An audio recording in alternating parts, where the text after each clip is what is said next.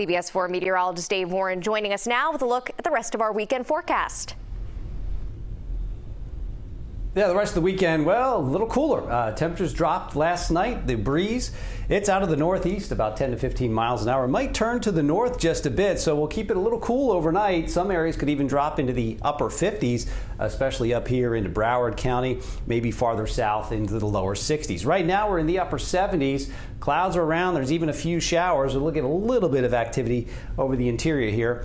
This is west of the metro areas in Broward County, but a little shower or two just off the coast. Might see a few showers pushing through the area. It'll be light, but not completely dry overnight tonight. Satellite radar shows little circulation. There's a little area of low pressure that's just off the coast, and another bigger one here just off the northern Florida Peninsula coast there. It'll stay there, but it's creating a very strong, gusty northeast wind that continues to gust, and we're seeing that persist over the next few days. The problem with this up here, it's not really directly impacting us here in South Florida, but we're getting some swells and increased surf that's working its way down the coast. Look at these wind speeds, 25, 35 miles an hour. This goes all the way through Sunday, all the way through Monday. Finally, by Tuesday and Wednesday, we'll start to see it get a little calmer, but we'll stop it there midday Monday.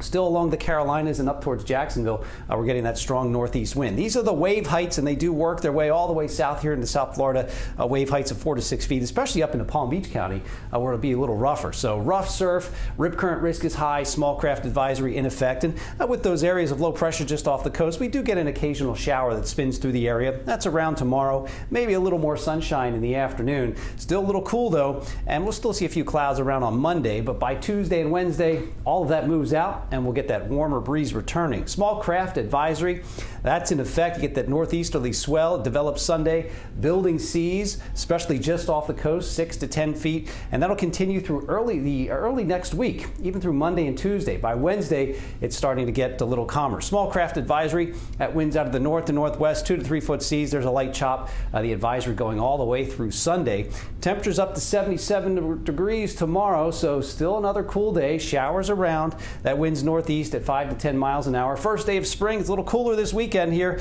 and we'll see temperatures going into the lower 80s and mid 80s there by Wednesday and Thursday. So once the wind dies down a bit, actually turns to the south, that pushes our temperatures up a good bit there from Tuesday to Wednesday. We're back to about 86 degrees by the end of the week. Back to you.